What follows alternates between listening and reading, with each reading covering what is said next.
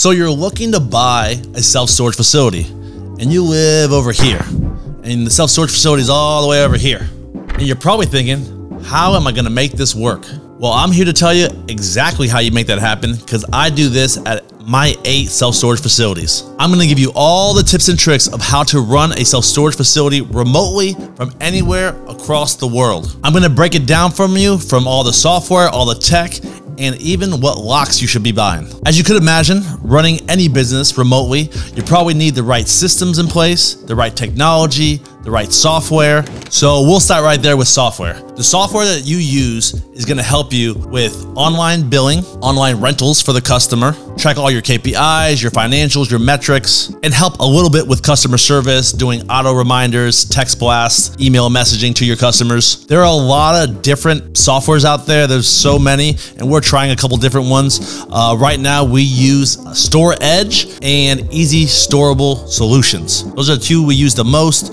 I've heard a lot of good things about some other players out there. Storage Commander is one of them. So those software systems allow our customers to book without having a manager be seen. They can literally book online where they can go right there, check out a 10 by 10, see what the cost, and rent right there. They'll get the automatic code to their phone. They'll get the code to the door. Everything is seamless. They don't have to meet anybody there. They can book online with not ever talking to anyone. Now, we also put signs on the door with QR codes where if nobody is at the door, nobody is at the office, that they can go up there and scan the QR code with their phone and goes right to our website where it will ask them to book online whatever they're looking for as a storage needs for them. Security is a big issue at self-storage facilities. You want to make sure that not only your customer feels like their goods are secure, but also that they are.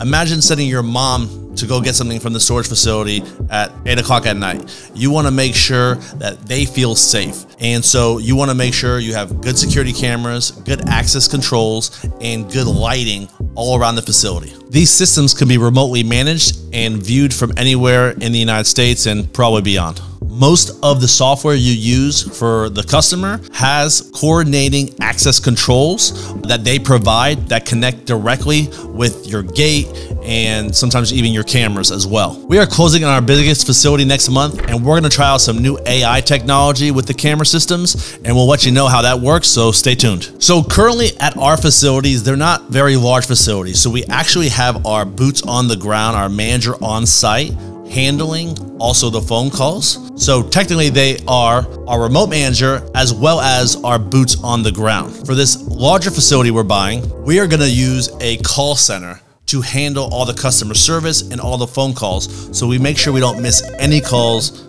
ever. We are going to be using Copper Storage Management. They have a new call center service that they're offering, so we're going to be utilizing them for that purpose as well as doing our online marketing. This obviously is an additional cost to us, but it is much lower cost than having a full-time employee, or on a larger facility like this, a full-time employee and a part-time employee. This is significant savings. This savings on your expenses goes right to your bottom line, your net operating income.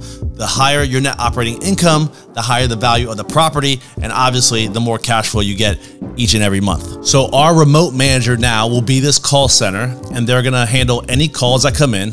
That will be handling any customer service issues, issues getting into the gate, issues getting into their property, into their storage unit, any issues with payments they may have. Maybe their payment got rejected or they don't know how to make a payment for some reason. This call center is going to handle all those questions 7 days a week.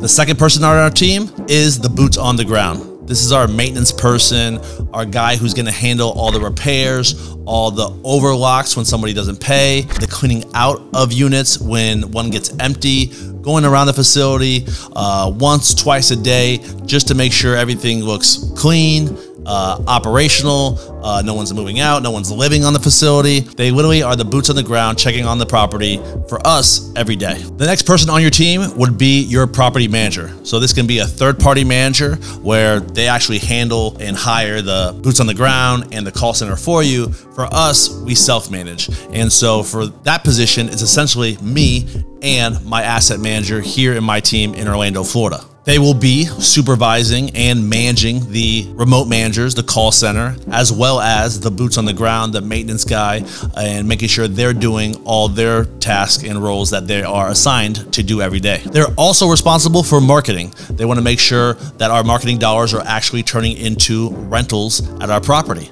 They want to make sure that we're tweaking our marketing and we're making sure we're filling up our property. We have good occupancy as well as good rent growth in our markets. They're also managing the software. So they're making sure that they're doing revenue management, which is increasing the pricing based on the demand in the area and what's available not only in our facility, but at our competition in a 3 to 5 mile radius. So they're handling that. They're handling the auditing of the software, making sure everybody is being paid. There's no freebies given away or extra discounts we're not aware of. So they just maintain the software and making sure that everything lines up, as well as everything lines up with our bookkeeper and their numbers. And from all this, they're putting in new systems and procedures along the way, especially on a new takeover, to make sure everything is streamlined and moves forward easily as we continue to grow this business. As we buy one property, it gets a lot more smoother. We put in systems and processes. We're going to learn things as we grow, and we're going to put those systems and processes into our other properties and our other facilities to make sure we run as smooth as possible and maximize the value. All right, so again, you need those 3 players on your team. The live remote manager, which can be a call center or just a VA on the phone. Number 2, your maintenance guy or your boots on the ground.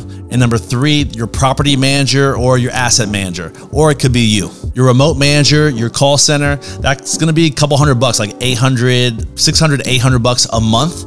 Sometimes they charge you for dials, or if you have your own VA, it could be much cheaper. This person's gonna answer all the phone calls. They're gonna reserve and rent units, conduct that full rental process, provide customer service, take payments, and help with collections. Your boots on the ground, they're gonna do the property walkthroughs, the security checks, clean the vacated units, get them ready to be rented again, do the minor repairs that are needed on the property, and when you get them, prepare for the auction. So taking the photos for the auction, setting those up online, and everything that's involved with the auction process. And your asset manager or you is going to manage these 2 individuals, the call center or the VAs, and manage the boots on the ground. And they're gonna work to optimize the storage management software, handle all the marketing, make sure the marketing is going out, make sure the marketing is converting, implement systems and procedures that we do at our other facilities, or find out new ways and better ways as we continue to educate ourselves as well to make sure we maximize these properties.